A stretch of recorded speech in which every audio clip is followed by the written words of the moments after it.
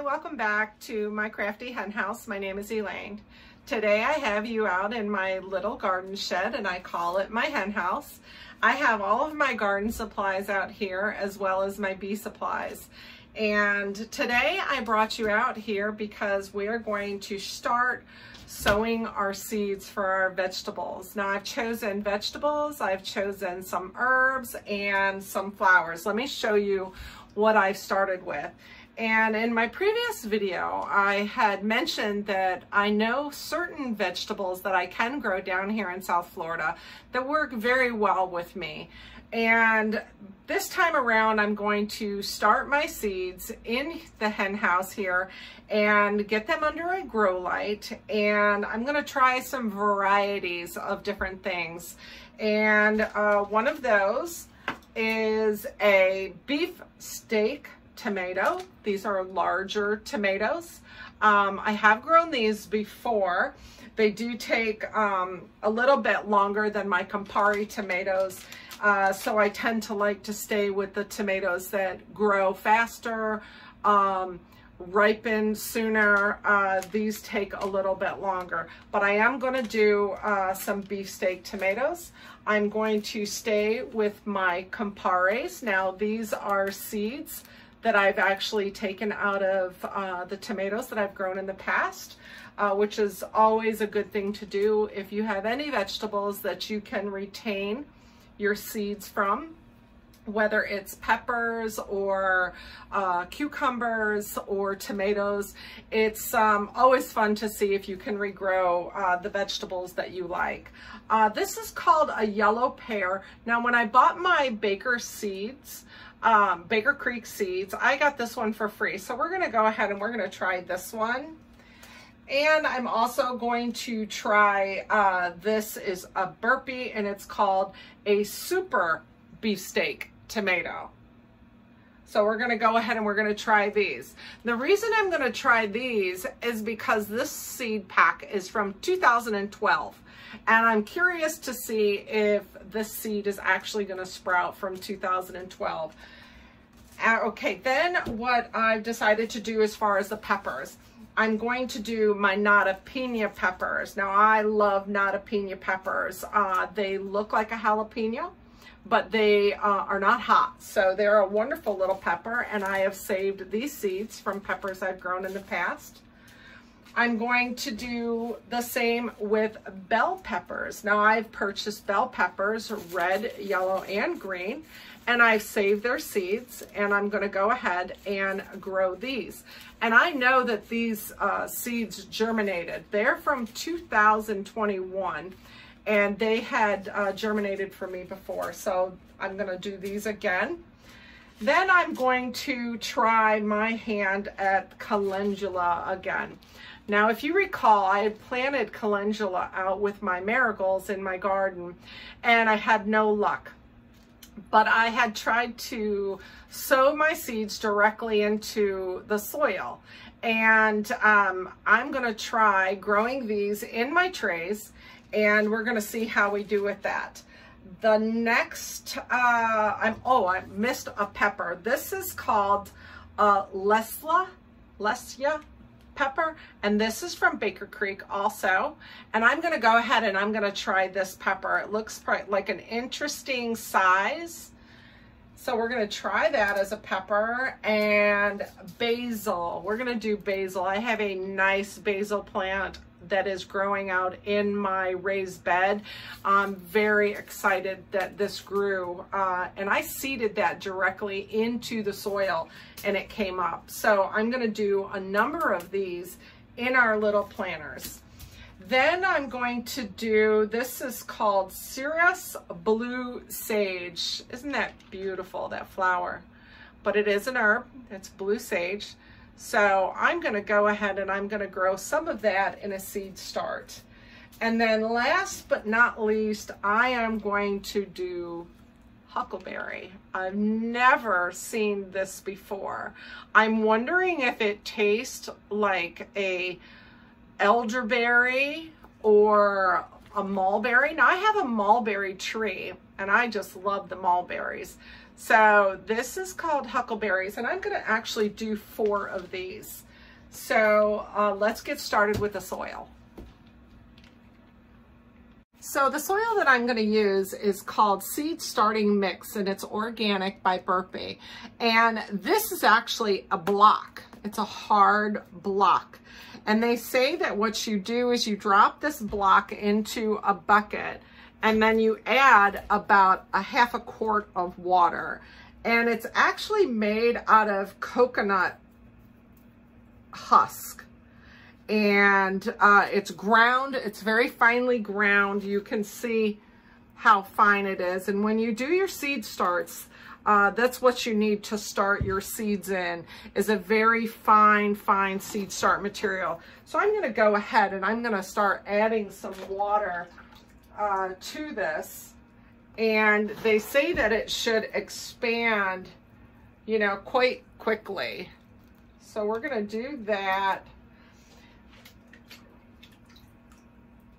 About a quart of water, and you can see really where it's expanding right away, and it just flakes right apart. Look at that. So let me go ahead and turn this again, and then we'll go ahead and we're going to take this seed start and really break it up. Look at it expand. Wow, that's pretty amazing. Again, this is Burpee, and it's a seed starting mix. Very interesting. And then once this is all broken down, they say you can add any type of nutrients that you have, your garden, Miracle Grow, you can add it right to this mix as it breaks down. And we're going to go ahead, and this time we're going to pack each one of these little containers. I have a tray here, which is a self-watering tray, and we'll pack each one of these and go ahead and make an indent for all of our seeds and then start planting our seeds. So let me get this all broken down and start packing our trays. So the seed starting mix is all broken down. Again, this is made with coconut coir, and it's a excellent soil alternative.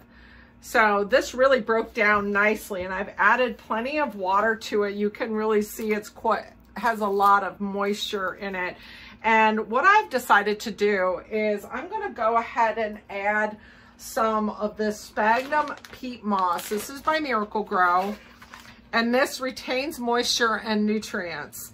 And it's enriched with Miracle Grow plant food, which I thought would be a good opportunity to introduce some of this. We're not going to add a lot, maybe about a half of a bag to this, what we have right now. And we're going to go ahead and mix that up, because that will supply our plants with nutrients as they're starting to grow from seeds. So we're going to go ahead and we're going to mix that up. May have to add a little bit more water to it. I like mixing my my soils in one of these Rubbermaid containers. You can put the lid on it tightly and store it until you need to replant during the season, or add more soil around your seedlings when you plant them. So this works out really good. And when you're planting seeds, you want to make sure that the planting seed start that you use is not dense with barks or pieces of bark or sticks, because the seeds, as they grow, have root systems that are very fragile. They're just like little hairs, and you don't want to slow the process of growth down by making them struggle to get through the soil. So this is a pretty good consistency for us to start packing our little containers. As you can see, it's not full of water, but it is moist enough to pack nicely in our containers. So let me go ahead. I'll show you how I'm going to pack this container. We're just going to fill it with some dirt. Pack it down lightly. And then that is one. We're going to go ahead and take our finger or a thumb and make a little hole in the center. And then this little container will be ready to accept the seeds that we plant in it. So let me get all of my containers filled, and then we'll start utilizing our seeds. So the seed starting block that I added with the water, as well as the sphagnum peat moss that I added inside the bucket, filled all of my little trays, all my little planters. And with none in reserve, I'll show you, I have nothing left, just a few little crumpets. So that was a perfect ratio for planting this little tray. I believe these are 4-inch little planters. About 3-inch little planters. They're 3 by 2s. And it filled up a whole tray of 32 little starters. So let's get started with the seeds now. So to begin with, after I filled all these little planters with the seed starting mix, I went ahead and I created labels for each one of my little planters so that I knew that everything that I wanted to plant would fill up all of these little planters. Then there are rows of 8 and there's 4 rows. That's 32 little planters. So let's get started. I'm going to start with the tomatoes. Now the tomatoes on the back, they all are about the same. You're going to put your seeds in about 1/8 of an inch in depth. And we're going to go ahead and we're going to start with the yellow pear. Now I have created 4 labels for my yellow pear. So I'm going to put those in each little compartment, just like this. And I know that I'm going to do 4 of these. This is a new tomato I haven't done in the past. So what you'll do is you'll go ahead and you'll just indent a small amount, about 1/8 of an inch deep. And we're going to put 2 to 3 seeds per little planter. And they are so small, as you can see. And we'll put 2 to 3 of each one of those in each little hole. 1, 2, 3.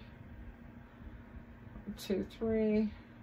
1, 2, 3. 1, 2, 3. Okay, and you want to make sure that your seedlings, or I'm sorry, your seeds are moved around so that they're not all stacked up on top of each other, because what you'll be doing is when your seedlings start growing, you're going to end up thinning them out. So you just want to make sure that they have ample room to grow.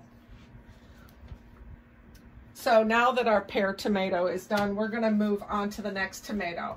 And I'm always successful with my Camparis. So we're going to go ahead and put a tag in each Campari compartment, the little planter. And again, we're going to make sure we're about 1/8 of an inch in depth for each little planter. And take our seeds. Wipe my hand off. I don't want to catch any seeds. And these are the seeds that I pulled from my tomatoes in the past. So we're going to take those and we're going to do the same as we did with the yellow pear. About 3 in each little planter. Now you might get a few more, especially with these home seeds, because of the drying process. It's a little bit more generic than when they're processed in a factory. Make sure that goes in there.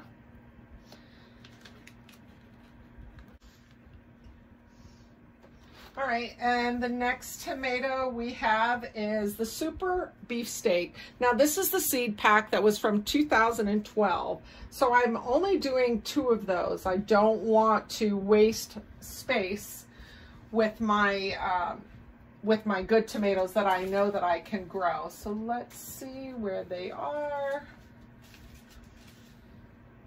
Here they are. So this is 2012.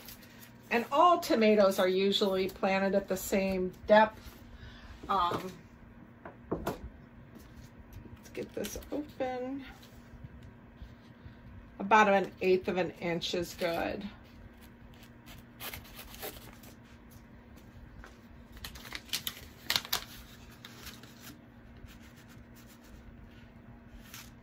And see how nicely the factory seeds are? They're all split up so easily. You can pick them right out, where the ones that you dry from home usually have a little bit of the leftover tomato pieces on them, so it's a little bit more difficult. So we're gonna put 3 in here, and 1, 2, 3. We'll put a couple more in there because I'm not quite sure if these are gonna germinate, but we'll see.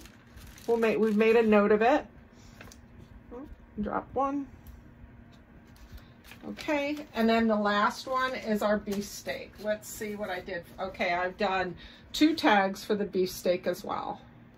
So we're going to put those in there.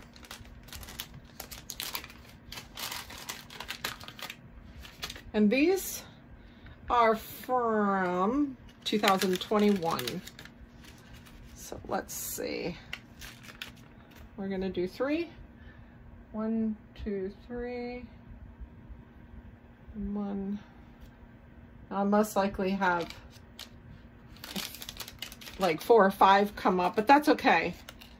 That's okay, because then you'll just thin them out, and if they germinate, then that's a good thing. You'll have just more tomato plants.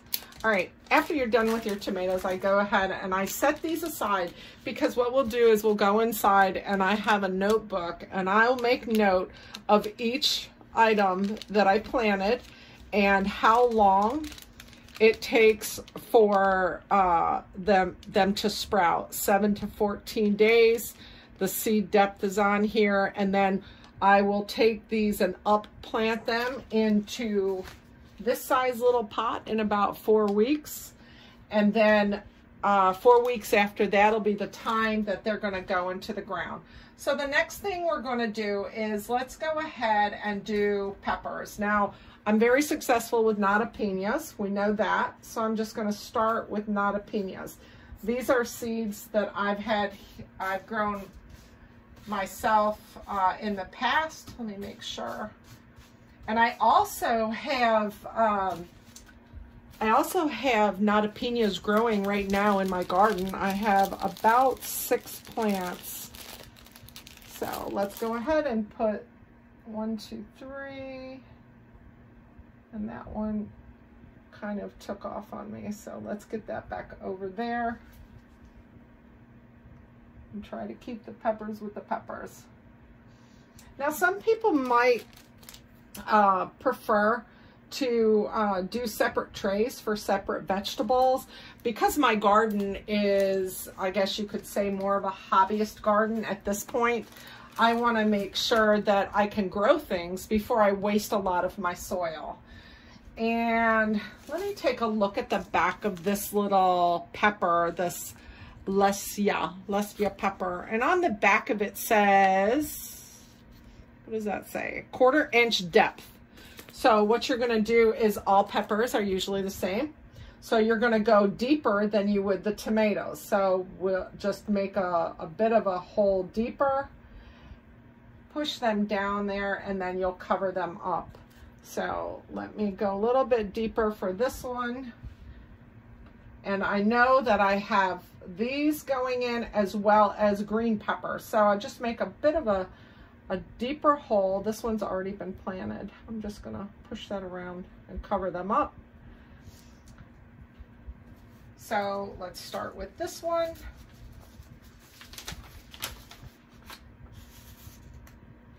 Those are nice seeds as well. See that? So we'll do 1, 2, 3. Let's see, how many did I do of these? I better follow my protocol. There's 1 and 2. And then 1, 2, 3. I'll do 4 of these peppers. Put them back. And then our bell peppers are the last ones. There's a bell pepper and a bell pepper. And these are the bell peppers I got from the supermarket. They're from 2021. So 1, 2, 3, 1, 2, 3. There we go. All right, moving right along. Okay, now we're gonna go ahead and we're gonna do blue sage. Blue sage. And this is 1/16 of an inch. So that's not deep at all. 1/16 of an inch. So that is basically almost scattered right on the top. So I'm just gonna move this ever so slightly, and then we'll just put a smidge of soil over top of it. And let's see what these look like. Oh, look at how small they are. They're definitely gonna need a few more than 3. So I'm gonna take about, I'm only doing 2. So I'm gonna take half of each one, half of this pile for each. And we'll sprinkle them around.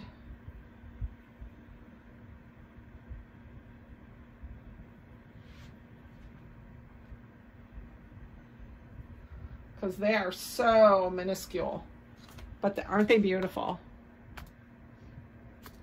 Okay, and then we're going to do basil. I've got 3 basil. 1, 2, 3. And this is my basil. Basil is the same, I believe. Seed spacing, rows, depth, 1/4 inch, a little bit deeper.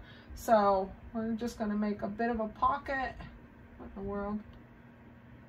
I'm not sure if that's a seed or not, but I am going to take, oh no, it's Purolite. All right. And we're gonna do a few more of these in our pots as well. Look at how tiny they are. So we're gonna do a few more of these. And they are, again, at a 1/4 of an inch depth.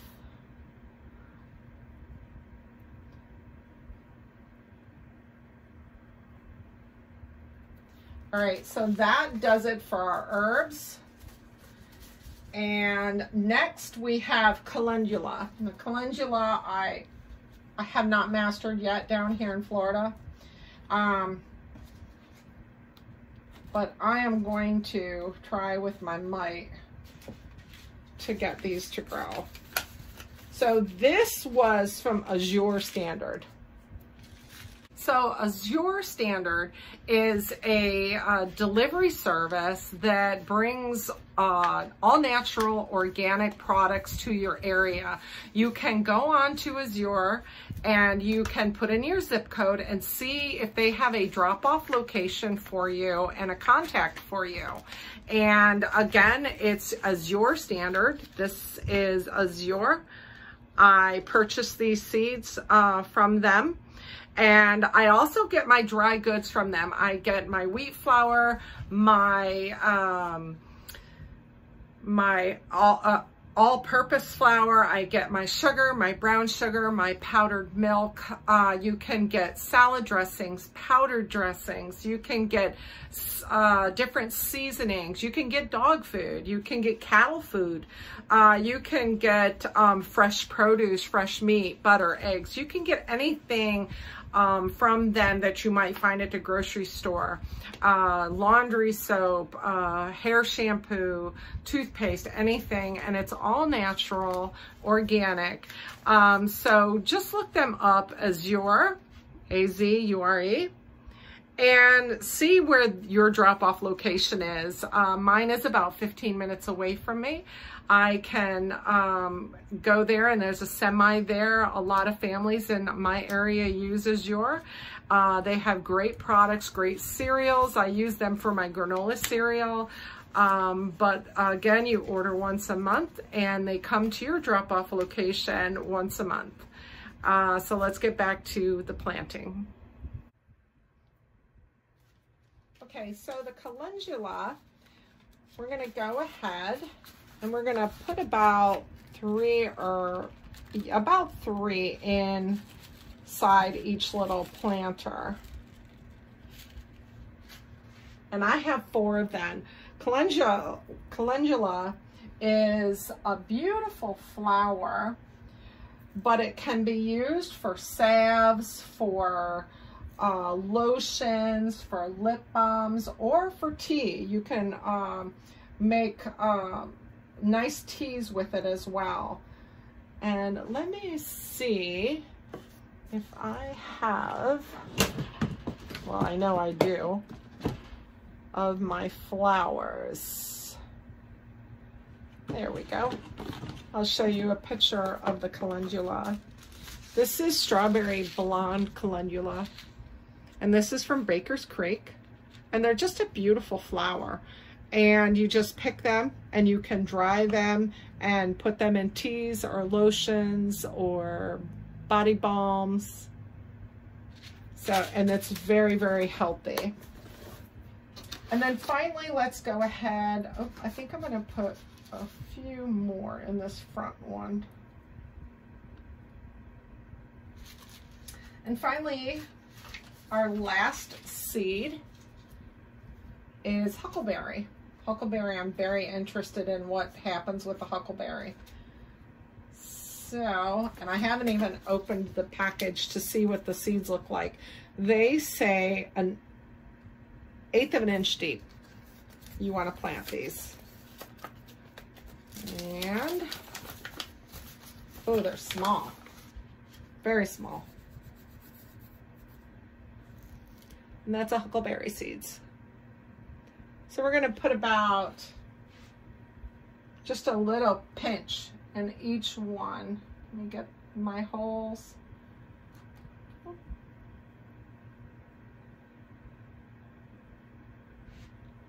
And just a few more in this front one. So I'm very interested. I actually purchased 2 packets of these huckleberries just to see how they grow. And lastly, what you're going to do is you're going to go back and you're going to cover all of your seeds. Let me show you what all of the seeds look like.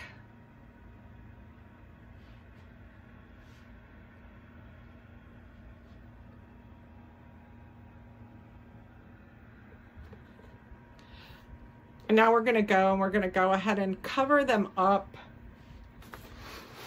And I think I'm going to just use one of these little sticks so that I'm not covering them too harshly and get them sticking on my finger.